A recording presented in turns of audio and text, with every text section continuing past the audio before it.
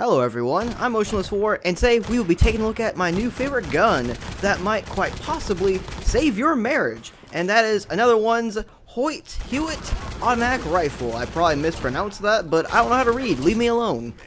The Huot has plenty of attachments for you, including 14 receivers, 3 barrels, 3 stocks, 3 mags, 18 sights, 1 glow sight, and 1 dust cover, and also a damage modifier, which the damage is 119 to 189 damage, but it could be more or less depending perks used and all that, and it can be found in the Fort Hagen parking garage.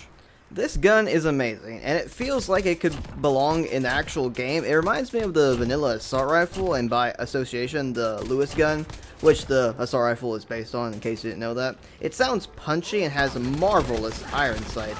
Combine that with it being an accurate gun, this gun is a killer for sure. But all in all, it just looks so damn cool to me. But let me know what you guys think about it, and also, if this gun somehow saves your marriage.